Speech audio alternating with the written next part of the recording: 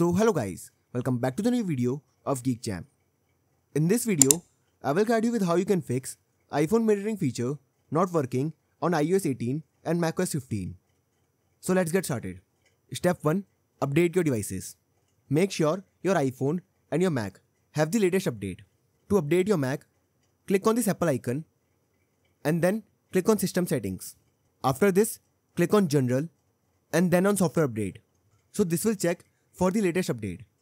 Install the update if available.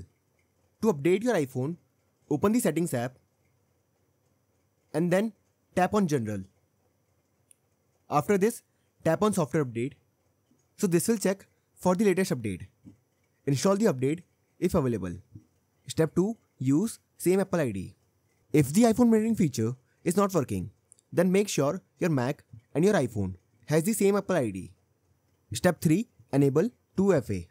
2FA must be enabled on both your Mac and your iPhone if you want to use iPhone mirroring feature. To check it on your Mac, follow these steps.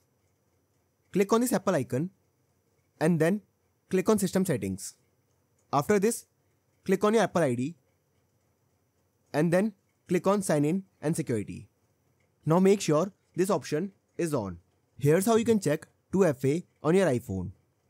Launch the Settings app and then tap on your Apple ID. After this, tap on Sign In and Security. Now make sure 2FA is enabled.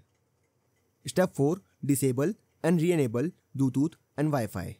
iPhone mirroring feature will not work if the Bluetooth and Wi-Fi glitch out. To fix this issue, simply disable the Wi-Fi and Bluetooth on both your Mac and your iPhone. Now wait for a few seconds and then re-enable them. Step 5. Restart both your devices. If you have tried all these steps in this video, but the issue is still not fixed, then try restarting your iPhone and your Mac.